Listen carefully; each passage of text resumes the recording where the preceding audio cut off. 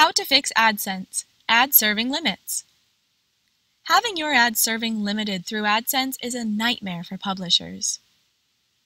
Why would Google limit the number of ads shown on your AdSense account? It all comes down to the integrity of their ad network.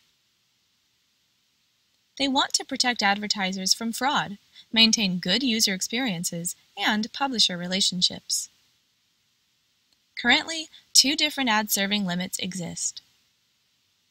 Account being assessed. The AdSense team assesses your traffic quality. Often, there is no set time to wait for limits to be removed. They will automatically review and update the limit as they discover more information on your traffic quality. Invalid traffic concerns. This is where Google's systems have detected concerning invalid traffic on your site. They will automatically review and update the limit as they find more information on your traffic quality. What can you do to protect your AdSense account and get ad serving limits removed? Assess your AdSense account and monitor the situation frequently.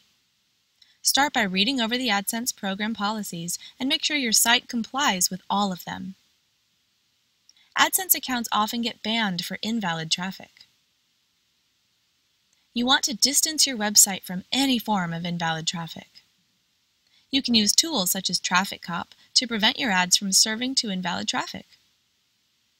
Find out more by reading our blog post. The link is in the description below. That concludes our video for today.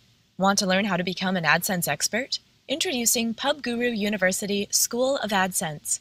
With 36 on-demand videos and over 3.5 hours of content, we will help you become a Google AdSense expert.